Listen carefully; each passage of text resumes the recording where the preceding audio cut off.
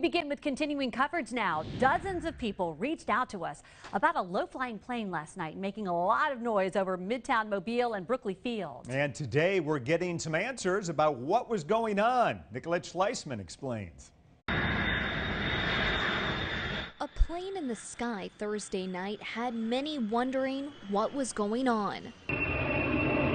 The plane was flying low over Midtown Mobile, causing some homes to shake from the noise. I cannot recall one single event that has generated as many complaints.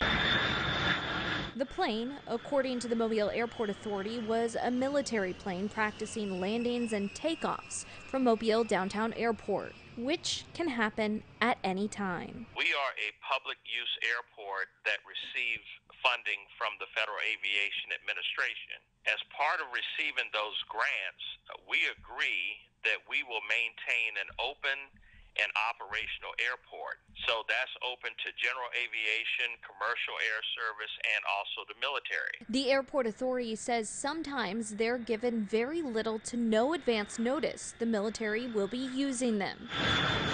It is likely that it was from an Air Force Reserve unit in Georgia. The airport authority says the plane that flew over Mobile last night was an older aircraft, which is likely why it got so much attention. This was an abnormality that we had that type of aircraft come into this airport and to have such a profound impact on the community. In Mobile, Nicolette Schleisman, WKRG News 5. The airport